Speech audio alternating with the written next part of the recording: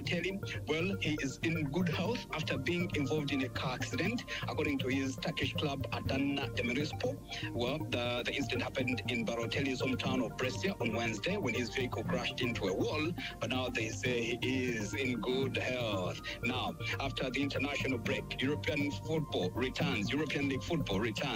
Will Bundesliga, where the action will see Borussia Dortmund taking on Borussia Mönchengladbach, but tonight Bayern Munich are visiting Cologne, and then we'll have Frankfurt taking on Stuttgart also tomorrow, while Bochum will play Heidenheim. And then finally, in the English Premier League, the first game of the weekend, we'll see Manchester City taking on Liverpool.